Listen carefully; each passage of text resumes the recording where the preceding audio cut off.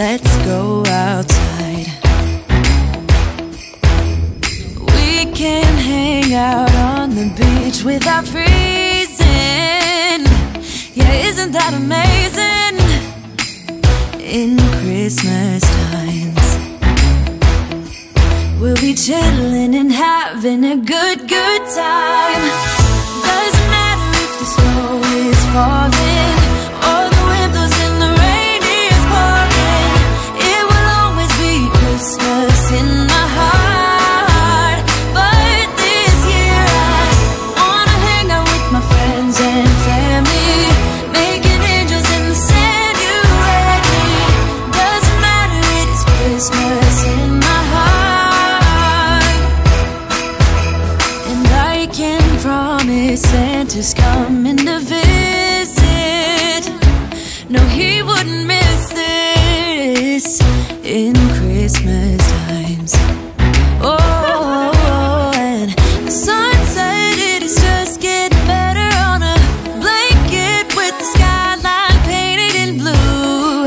Ooh, yeah, that's what we do. We'll be chilling and having a good time.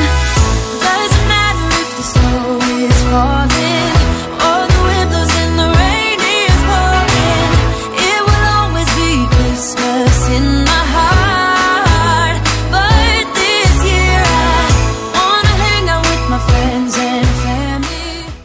My bag of choice for the trip was the Givenchy Antigona, which I thought would be brilliant because you can fit so much inside it, but if you make it heavy, it's a bit of an awkward shape to go on your shoulder. So as soon as you put your A5 agenda in here, your iPad in here, it fits my travel wallet from Dior really well.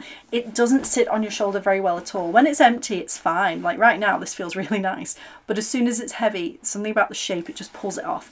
So it was a little bit of an annoying choice. I did use it for the market some days, but it's a little bit of a bulky bag for carrying around when we were doing 20,000-30,000 steps a day. So I did have a second bag that I took. This is the long wallet from Dior, and this is what I took for during the day when we were going to the markets. I was meant to take my See by Chloe bag that I got specifically for this trip a few months ago, but I left it at my mum's a few days before the trip and only realised a few hours before we went, so anyway, left it. But this is the bag I ended up taking.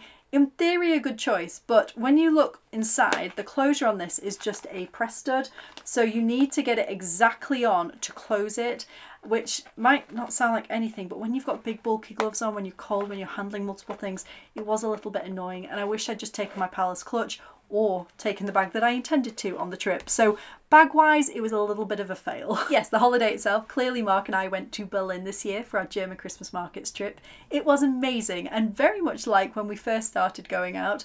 This was a holiday where we were way more relaxed, way happier, but also with tighter purse strings than usual. So normally when we go to Germany for our Christmas markets trip, we get a ridiculously swanky room. This year we stayed at a really nice hotel, but we got the cheapest room possible. And normally when we go to Germany, I'm too tired to be going around and finding public transport or planning anything before we go. This time, so excited to be going, planned everything, had worked out which S-Bahn and U-Bahn and how everything worked before we went, and it was a real adventure to actually go and use the public transport and get a feel for the place. And Mark always wants to do that stuff, and I usually say, no, I'm too tired, let's just get an Uber. Whereas this year, it was really nice to actually learn how everything worked, and we felt quite self-sufficient. While we were in Berlin, we did three things. We did luxury shopping, Christmas markets, and we also did a little bit of history and culture, though not necessarily in that order. So let's talk a bit about the luxury shopping. There are two places that you can go in Berlin to luxury shop. The first is this road. I would highly recommend it. All the boutiques are very close together. They're fairly big, but people weren't very relaxed in them. Even though it was the middle of the day on a weekday and they were pretty quiet, people weren't really wandering around the boutique. It was very much come in, sit down, somebody will come to you. They're still at that point with things, which is fair enough, but I don't find that particularly enjoyable. I like to wander around and try different things on. I did try and do this in Louis Vuitton, and I got my own security escort who went round with me. The most relaxing of all the boutiques was actually Hermes, where we had a great time and I ended up picking up a little something. We did look to go in Chanel. We waited outside. It was only about a 5-minute wait, but when we looked in, everyone looked incredibly bored and was just sat there waiting to be served. And we got chatting to a lady outside who said, oh, why don't you go up to the kind of Berlin's equivalent to Harrods, because it's much more relaxed up there. So when they called us in for Chanel, we sent her in instead and we went off up to this other place. Just before I show you that, another reason to visit this road is that if you go to any German Christmas markets in Germany, you will find that there is one stall that stands out and it's beautiful. It's a really ornate bauble stall that you walk through. It's a real experience. It's something a bit different. And on this road is the actual store for that brand. So this is it. It's incredible. They have the most beautiful decorations, glass, wooden, lace, you name it. And in the middle of the store is this massive, beautiful, I don't know what they're called, with the fan at the top that spins with the heat from the candles, but it's humongous. It was just a real joy to go around. We bought all of our baubles from here. We got some gorgeous tea lights, and this is worth a trip for anyone who is a Christmas nut, and it's not that far from all of the boutiques, so definitely worth a special trip for this.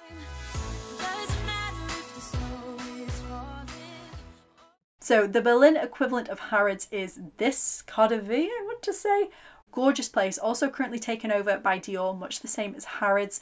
We had a great time in here. I would totally recommend the trip, but there are these two different options if you want to luxury shop in Berlin.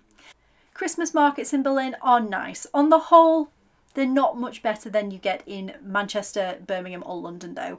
If you are a Christmas markets fanatic, I wouldn't necessarily recommend a visit to Berlin. Apart from one of the markets, which was beautiful and just by chance happened to be outside our hotel. Normally the market's on the other side of the hotel, but that square was closed for refurbishment this year, and so they moved the market to right in front of our front door, and it even had our name over it. Our name. After 2 o'clock, it's €1 to go into the market, and it's the only market that charges, but for good reason. It was absolutely stunning, and if you were staying in our hotel, you got to go on the market for free. So we wandered around. It was beautiful. The food was amazing. They had men cooking tagliatelle in parmesan wheels and then adding truffle to it, and it was just, that's the standard of food that you can get out there. It's very different to some of the markets that you get in the UK, and that's what we travel for, those little differences and things that are a little bit more unusual. So we would sit on the market quite late at night, and Mark got some beers and I tried to join in. I just don't really like beers, but I looked a bit like a Christmas gnome as well when I've seen pictures. It was fun. We had such a good laugh and it was a really great holiday. We did head out to about 6 or 7 other markets, but they were fine. There was just nothing that I would say you have to visit. That amazing in Christmas times. We'll be chilling and having a good time. Doesn't matter if the snow is falling or the windows in the... And we also did a bit of sightseeing. So before we went, I was so excited. I watched loads of YouTube videos about things you have to do in Berlin. So we went to the Brandenburg Gate, which is a 2-minute walk from our hotel. Behind that is the Parliament building, which I don't know why I'd want to go there, but I'd watched these videos and they said it's really good. There's a dome on top of the building. You can walk up the dome and look out over the whole of Berlin. You could, it was gorgeous. I would highly recommend it. It's totally free as well. So we did that, and then I got a little bauble of the Parliament building because it was so nice.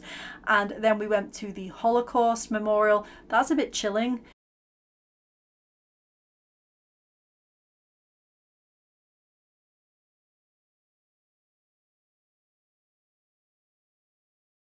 There's a lot of history in Berlin. We went to Checkpoint Charlie, we went to a bit of the Berlin Wall. There was so much to see. It's such an interesting place. I'd love to go back there in summer when there's a bit more daylight because it was going dark really early, but it was amazing and it was really, really interesting. And something that just made me smile is that when you cross the road, the little indicators, they have hats on. So cute. I said to Mark, I love them. And lo and behold, they have shops all over Berlin where you can buy memorabilia of these little men. It's so cute. So that was our little holiday, and if you want any details or recommendations, just ask down below. I'll put some more information in the description box as well. Next week I'll show you what we got in a mez, because that was a bit of a surprise and it's very, very nice. But yes, it's only something little, it's not a bag. That is it for today. Have a lovely weekend. Vlogmas I'm going to do as much as I can Monday to Friday, but I won't be uploading at the weekend. So yes, I will see you guys on Monday, hopefully. Have a lovely weekend. Bye.